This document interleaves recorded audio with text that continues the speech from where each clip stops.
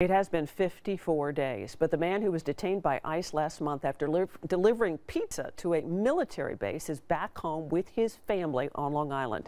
Pablo Villavicencio's case drew national attention when he was threatened with deportation despite having no criminal record and being married to a U.S. citizen.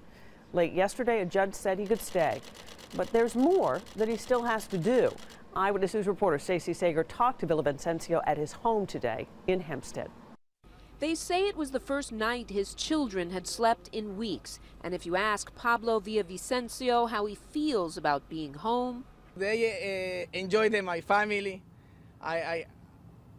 Tomorrow again enjoy my family. His joy hard to contain because he feared he'd be deported. Villavicencio was detained by ICE after doing his job delivering pizza here at the Fort Hamilton Army base last month. The Ecuadorean immigrant had entered this country illegally back in 2008. Then, after meeting his wife, who's a U.S. citizen, failed to comply with an agreement to leave in 2010. Maybe he was afraid that something like this can happen, and maybe that is the same feeling that a lot of people have.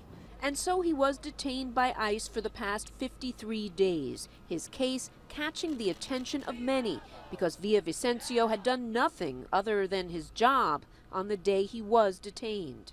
A federal judge has ordered that Villavicencio be released, said he can live here in Hempstead while he pursues legal residency.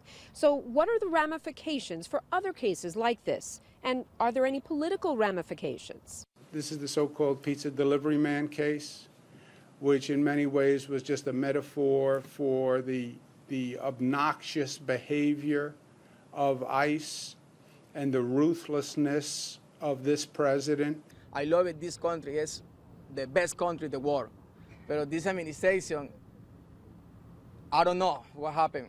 He tells us he knows nothing is guaranteed. What he does know is that today he feels complete. In Hempstead, I'm Stacey Sager, Channel 7 Eyewitness News.